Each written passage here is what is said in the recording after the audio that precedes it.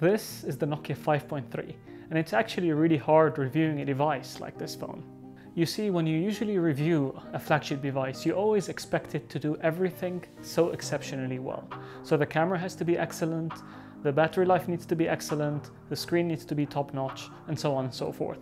But with a phone like the 5.3, which is mainly designed to be as budget-friendly as possible, what kind of compromises are acceptable and what kind of compromises aren't? And this is where you, as a potential user, come in.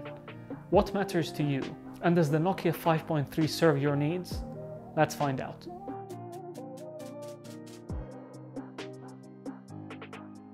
So let's start with the hardware. Nokia has always produced excellent hardware, and luckily the 5.3 is no different. The phone actually feels more expensive than it actually is, and that's thanks to very clever design.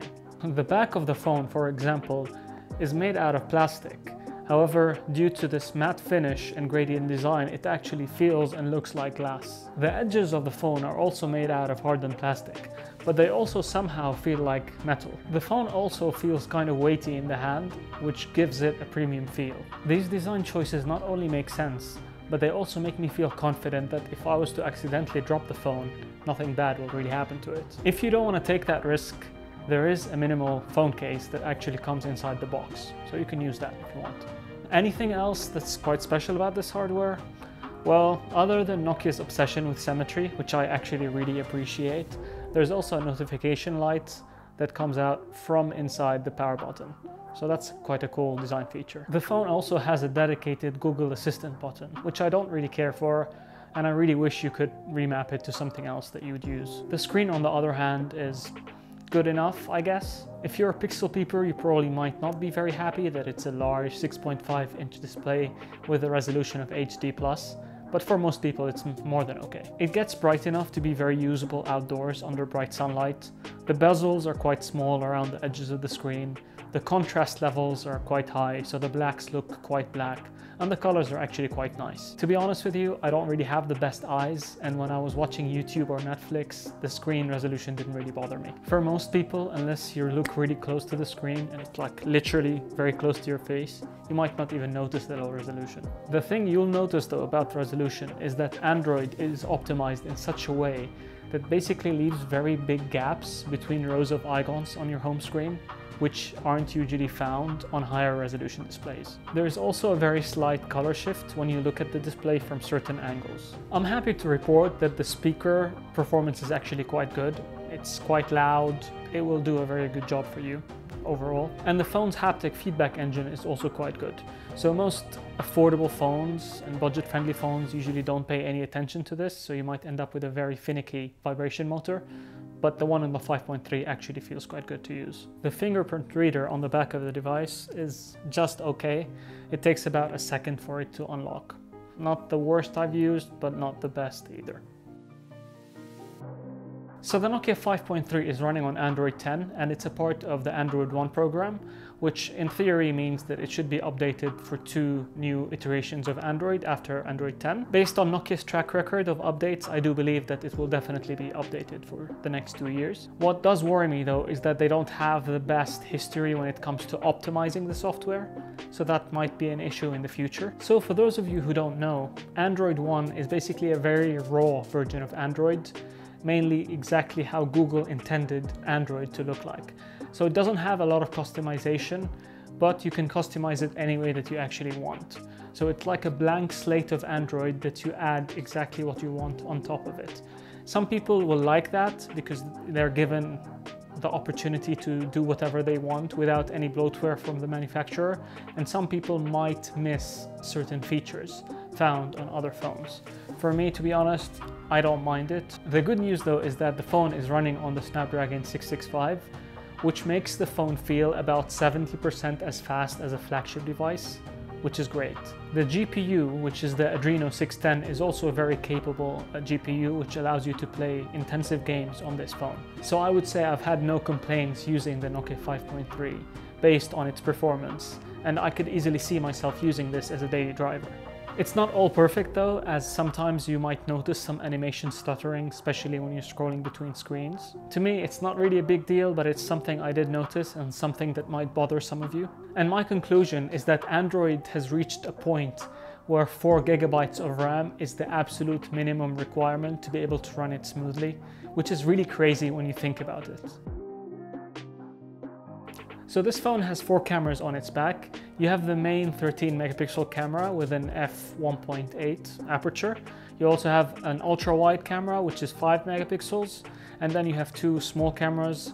One is for the macro and one is for depth sensing, which is just basically for the bokeh effect and being able to control the bokeh effect after images are taken. The good news is all 3 cameras that you can capture pictures with actually do a very good job when there is good lighting.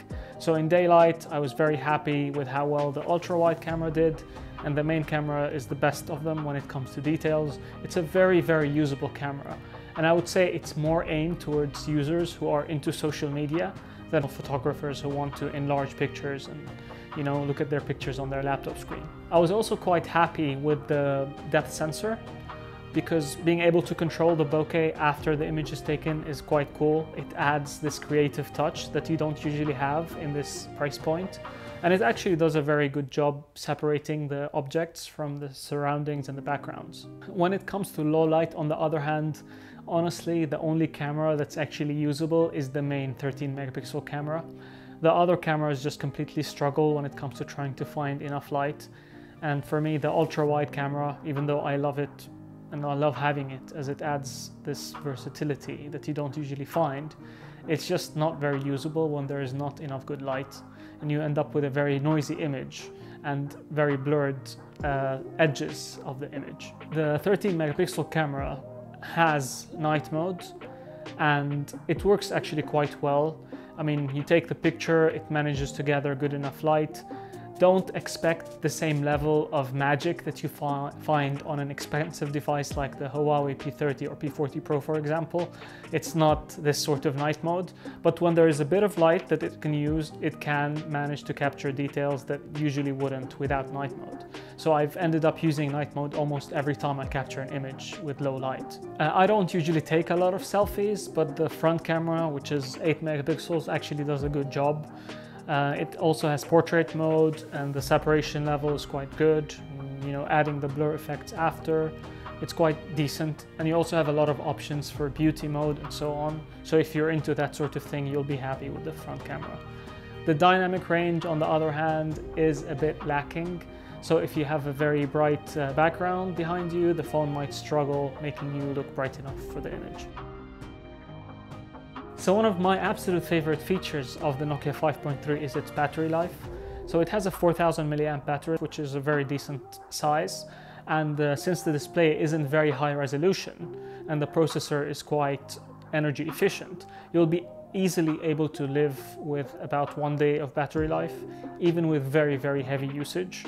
And if you're not a very heavy user, you could easily live with about 2 days of battery life.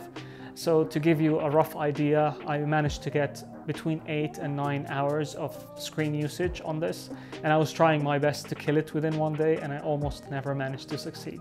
So if battery life is something that you really care about, you'll be very happy with the 5.3.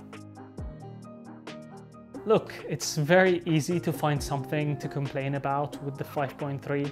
Maybe you want a higher resolution display that's an OLED. Maybe you want a different version of Android that has more customization options. And maybe you want it to be slightly cheaper because of Chinese phone X or Y. But the truth of the matter is, it's honestly an excellent daily driver. The combination of high quality materials, very good performance, and a superb battery life, as well as a very good price, makes it a very easy recommendation from me to anybody who's looking to buy a phone within this price range. The camera versatility for me is just the cherry on top of a smartphone that makes compromises in all the right places. So, what do you guys think about the Nokia 5.3? Let me know in the comments down below. Do you think it makes the right compromises for you and what you're looking for? Also, if you have any questions regarding the phone, also let me know. I'm more than happy to answer all your questions. You can also watch my 5.3 unboxing video or my ultra detailed pure review comparison for all the best Nokia devices. So thank you all very much for watching. Please like, share and subscribe. I'll see you guys later.